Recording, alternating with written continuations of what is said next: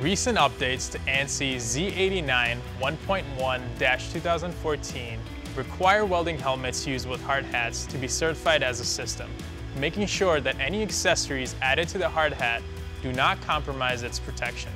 To comply with these changes, certified Miller helmets can be easily paired with select MSA hard hats using one of two adapter styles.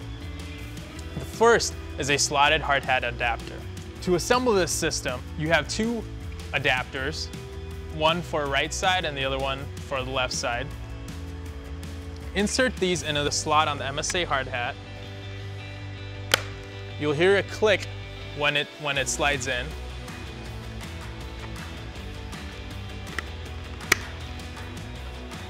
Grab the helmet and push down on the quick release tabs and slide it onto the hard hat.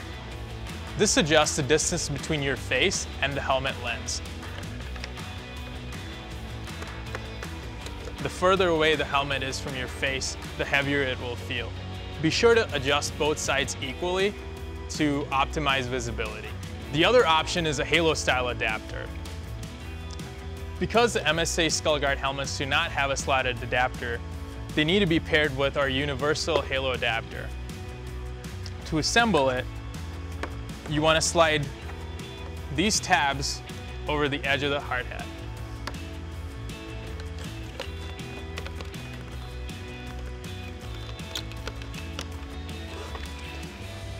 Once you have attached the tabs, make sure to center the hard hat before you put it on.